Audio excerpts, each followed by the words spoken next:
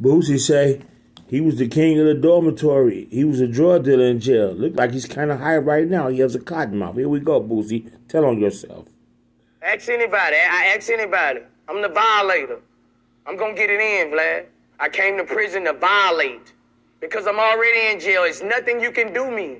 If you ain't going to electrocute me, I feel like you already got me in here for no reason. So I have to show you that I can still do my thing in here. So I basically was a drug dealer in prison. I got to keep it real.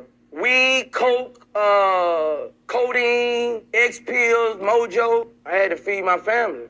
So how do you... You said you had weed, coke, mojo, all that. Look like you off all that right now, Boosie. My God, y'all always talking about somebody telling. You telling on yourself on Vlad. So what are you? You talked about T.I. like a dog. Finish telling on yourself, Boosie. I love it.